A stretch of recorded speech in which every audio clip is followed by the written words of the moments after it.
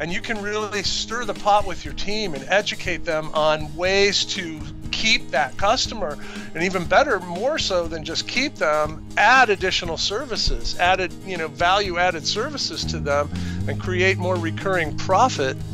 I don't like the word recurring revenue as much as recurring profit, because revenue is revenue, profit is profit. Yes. And so when you can do that effectively and stimulate your team to really get in the game and bring it, you can typically create a new account with an existing account.